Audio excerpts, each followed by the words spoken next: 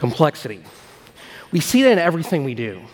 Look no further than the last time that you filed your income taxes, or you had to assemble furniture that you purchased from IKEA.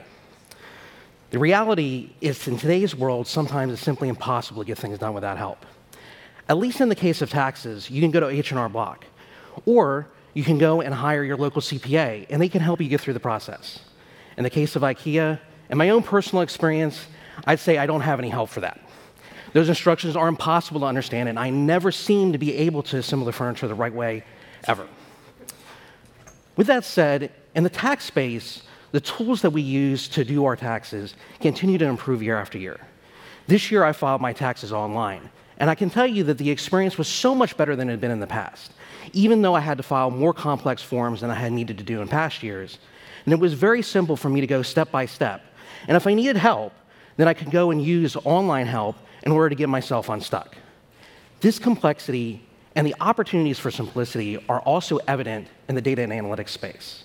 Just like going and hiring a CPA or using one of those tools online, then we need to make sure that we organize in the data and analytics space in such a way that we have the right people, the right process, and the right tools to get the job done. This is the value in Jupyter, and where we find the intersection in data science and data engineering.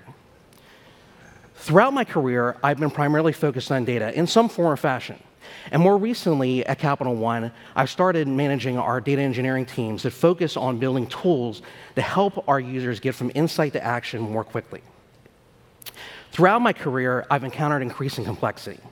And the reality is the problems that we face today are simply more challenging than they used to be in the past. And like this cartoon, it seems more and more difficult to actually explain what you're doing in the data engineering space, and vice versa, when others explain things to me like principal component analysis or neural networks. Sometimes my eyes glaze over and I just simply don't understand what they're talking about. These are difficult areas to understand, and you need to have the right talent stacked against it. So today, I really like to talk about three things. The first thing is complexity equals ever greater challenges. The second is that data scientists plus data engineers and other folks in the data professions equals success. And finally, Jupyter can be at the center of it all. In the modern world, the challenges that we face continue to grow in breadth and scope. In turn, we have to have larger and larger organizations organized around those problems in order to get the job done. It used to be that in the past, if we look at the progress of scientific progress over history, then individuals were the primary drivers of scientific advancement, whether you talk about Da Vinci, Newton, or Galileo. Then over time, as problems became more and more complex, then a team of researchers had to be aligned against these problems, like the team that discovered DNA. And then as we got into the 20th century, the ambitions that we had as a society were so significant that we had to stack enormous organizations against these, in the tens of thousands of people. In the case of the Manhattan Project, an estimated 130,000 people worked on the Manhattan Project in order to produce the A-bomb. In the case of sending a man to the moon, it took over a decade and 400,000 people to actually get that job done. The reality is that in both cases, there was a vast organization of different disciplines involved. It included engineers, scientists, mathematicians, project managers, manufacturers, and a variety of other folks to get the job done.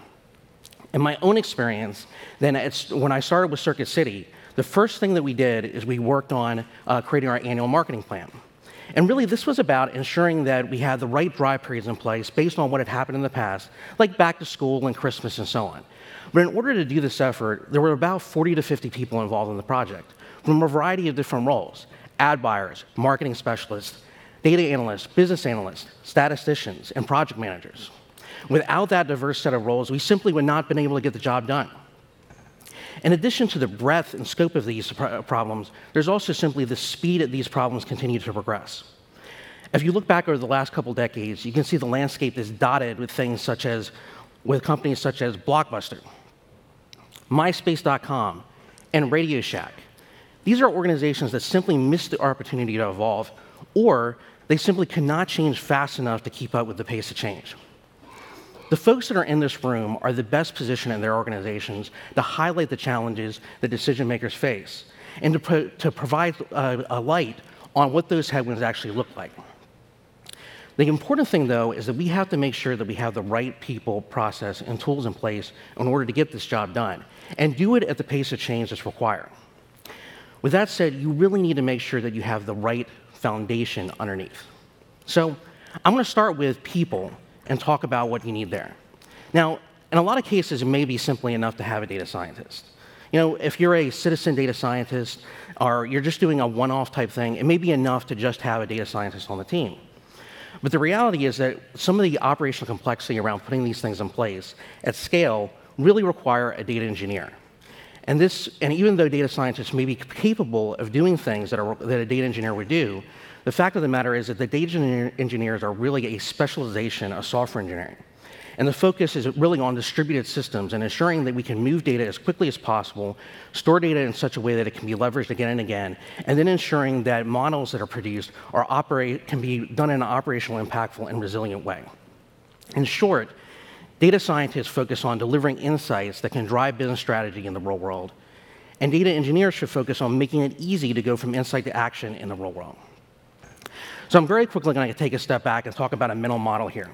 I really love Maslow's hierarchy of needs. I think it can be applied to a lot of different situations. And really the basics about it is that you have to have one layer of the pyramid taken care of before you can really move on to the next.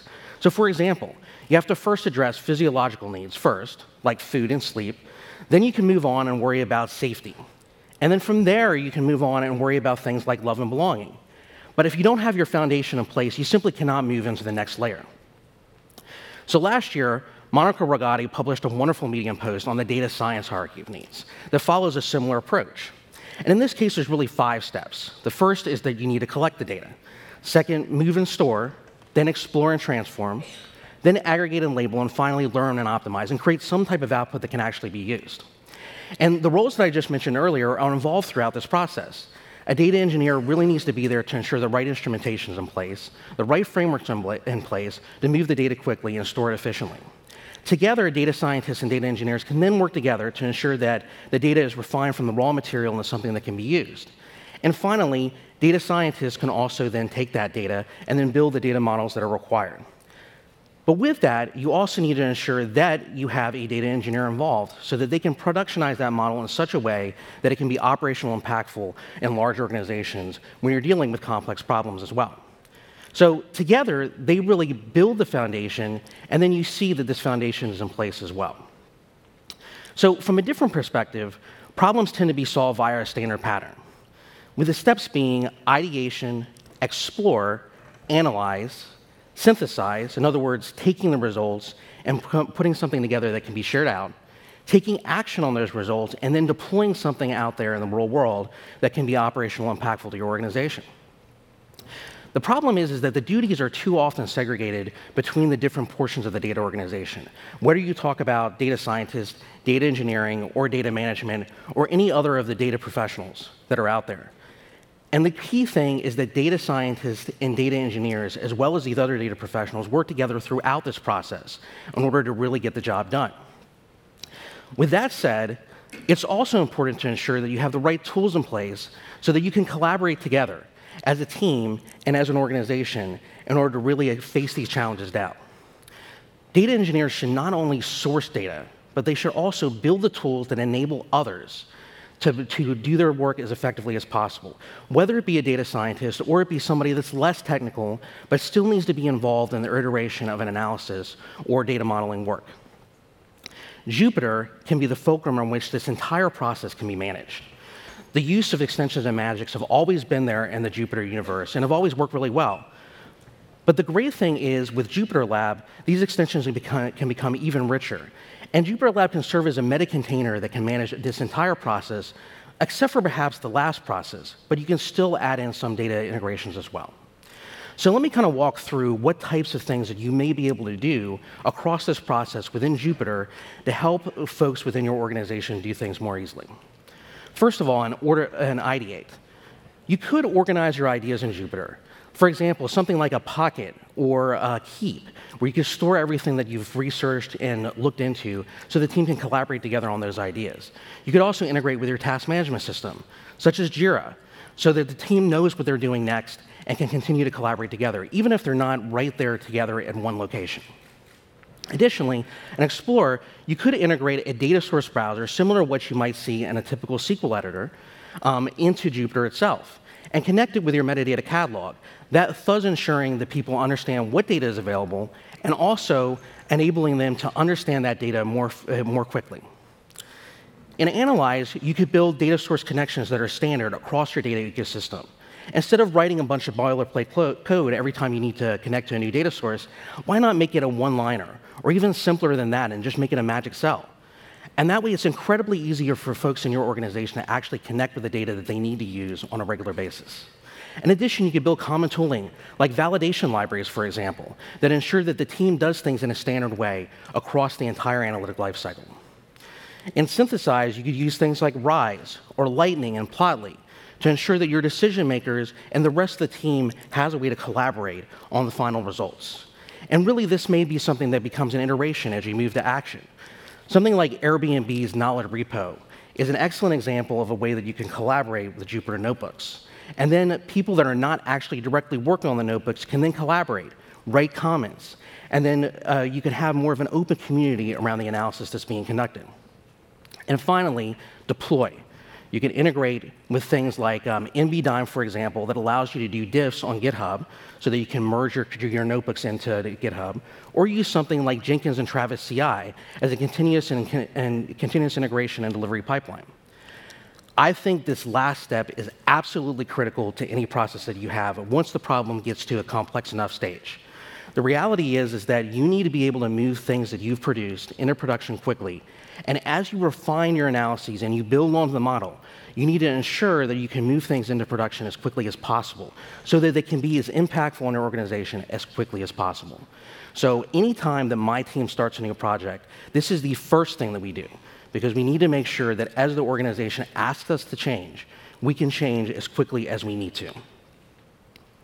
With that, I'd like to leave you with 3 conclusions.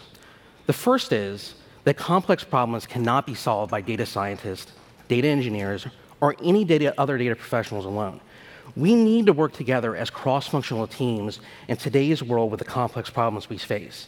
And by doing that, we will be able to solve these problems much more effectively than we otherwise would be able to. Second, data scientists and data engineers together ensure that you have that success, because then you have the right skills in place in order to execute on this entire process. And finally, Jupyter can be a hub for well-managed agile analytics. And I would emphasize that.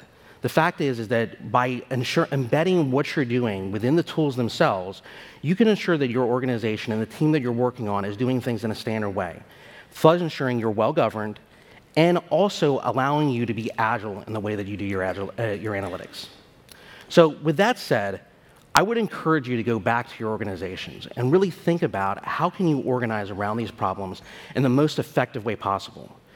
If you're an individual, seek out community with the Jupyter open source project, or look for other opportunities in the data science community to provide your skills, whether you're a data scientist, data engineer, traditional data analyst, or some other kind of data professional. With the intersection of data engineering and data science, and Jupyter as your Swiss Army knife in the data and analytics world, any complex problem that you face can and will be solved. Thank you, and have a wonderful day.